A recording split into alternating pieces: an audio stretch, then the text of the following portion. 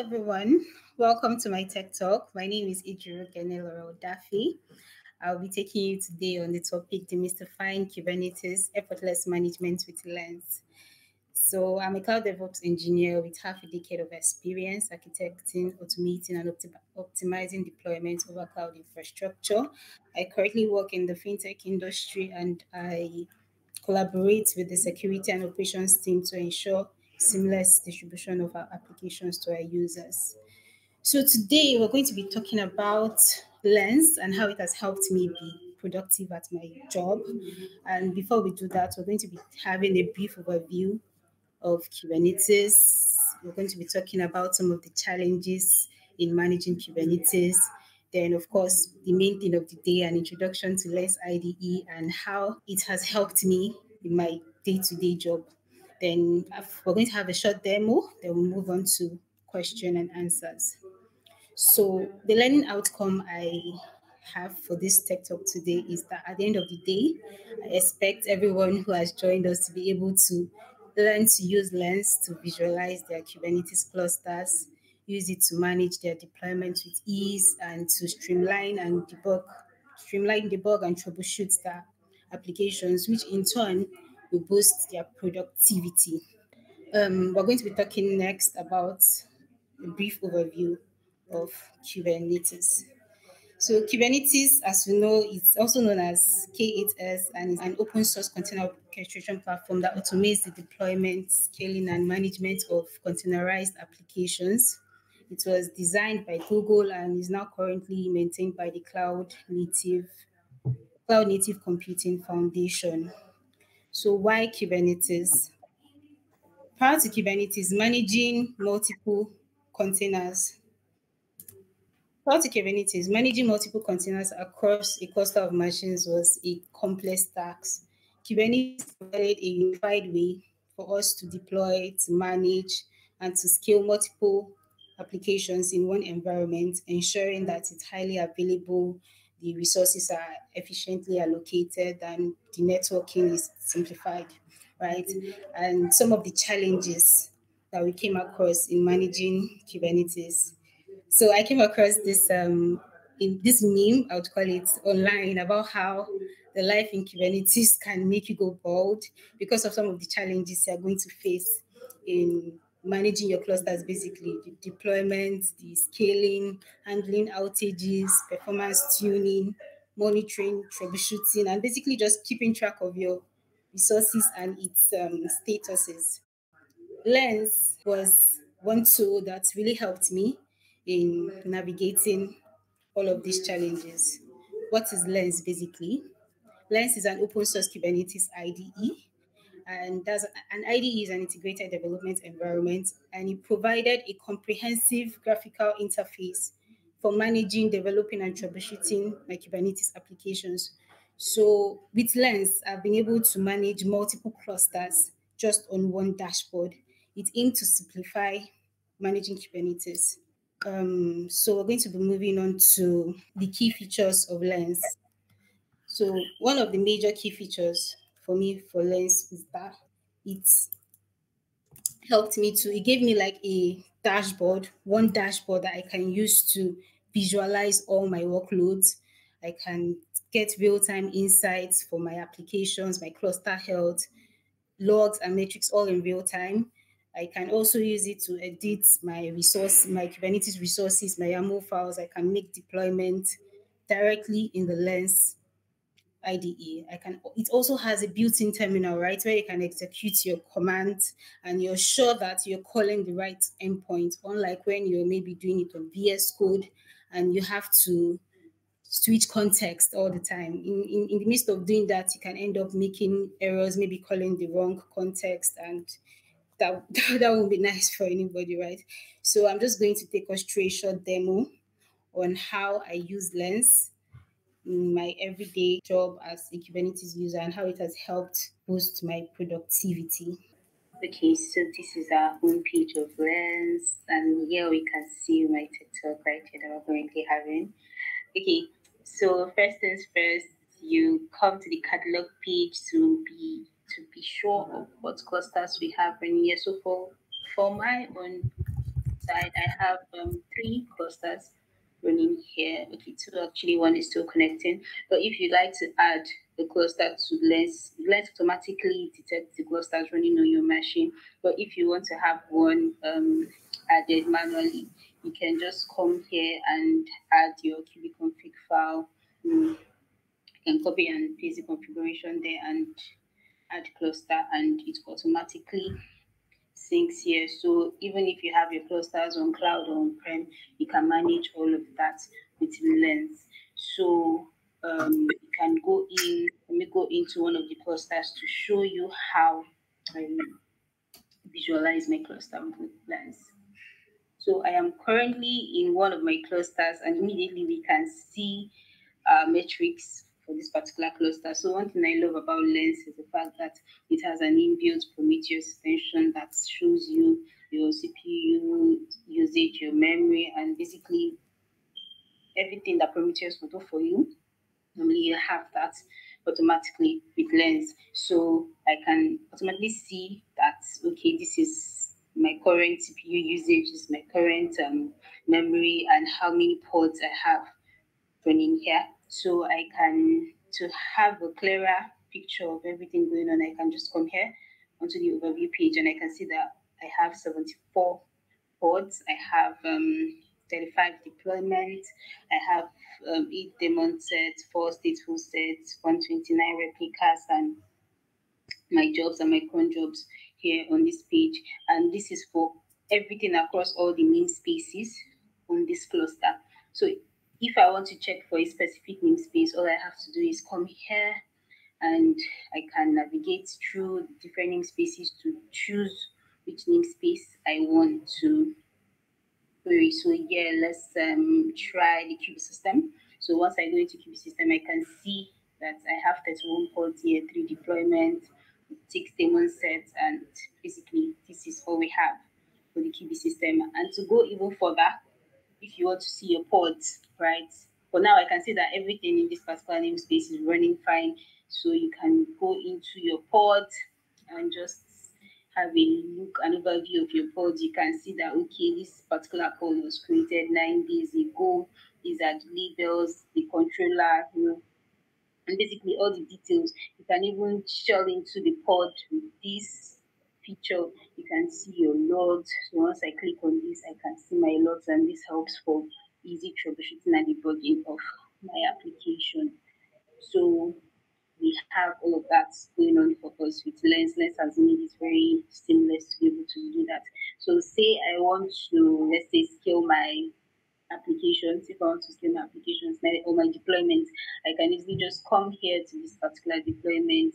I can click here, and once I click on scale, I can scale it to however, as much as I want, and I click scale, and it automatically scales my deployment. I can start my deployment, or I can also view logs of this deployment. So I can also see more details of my deployment, metrics, my CPU, my memory, the file system, networking, everything regarding this deployment. I can scale it, can restart it. So basically everything that we did with the I showed you previously.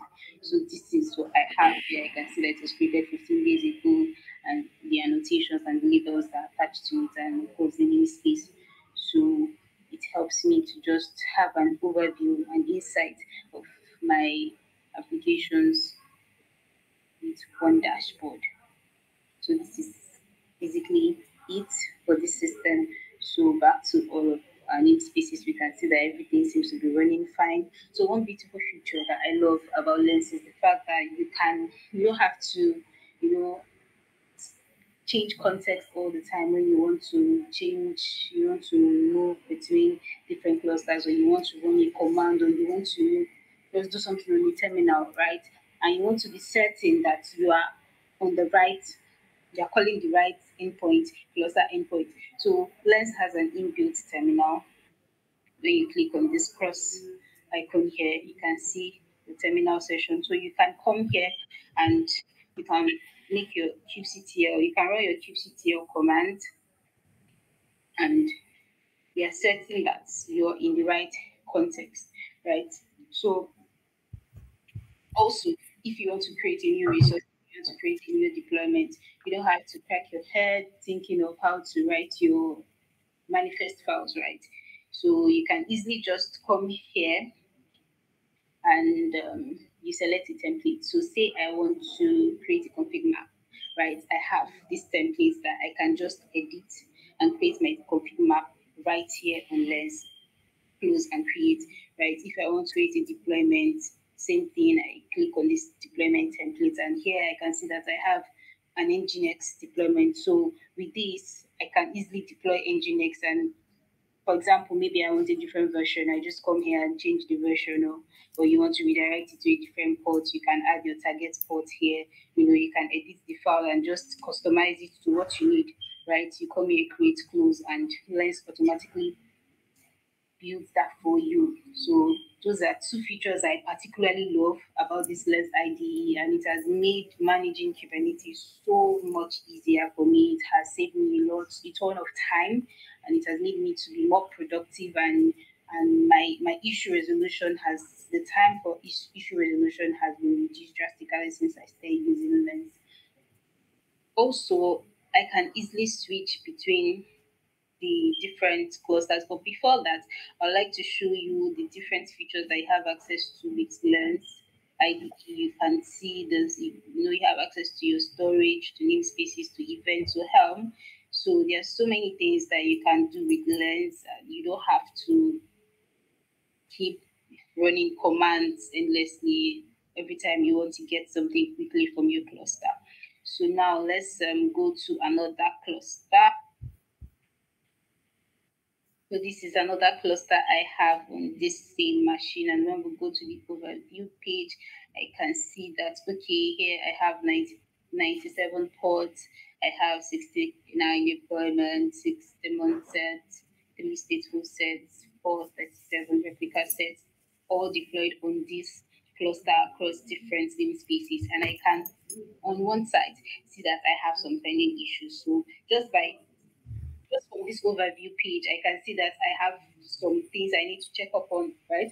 So to even narrow it down further, you can just come click on it, and once you scroll through, you can see the applications you have issues with. So with this, I can see that this is the error I have here, and to quickly debug it, I can just access the logs, click on it, and I have access to the logs here and automatically I can see my logs. I can easily detect what the problem is. If it's something I have to fix myself, I go ahead and fix it. If it's something that I have to call the developer attention to, I can easily do that. So yeah, Lens has provided that easy access for us to be able to manage and troubleshoot our applications seamlessly without running complex kubectl commands or making errors in terms of deployment. Say I want to make a deployment to one cluster, and if I'm trying to do that on a terminal, right, you have to ensure to switch context from your current context to the context you want to deploy to. And in the process of doing all of that, you may make some errors unknowingly, and you just find that Lens, whenever you're in a specific cluster, you are in that cluster, you know that there's no, they're calling that specific endpoint, right? You're not worried about pushing something to a different environment.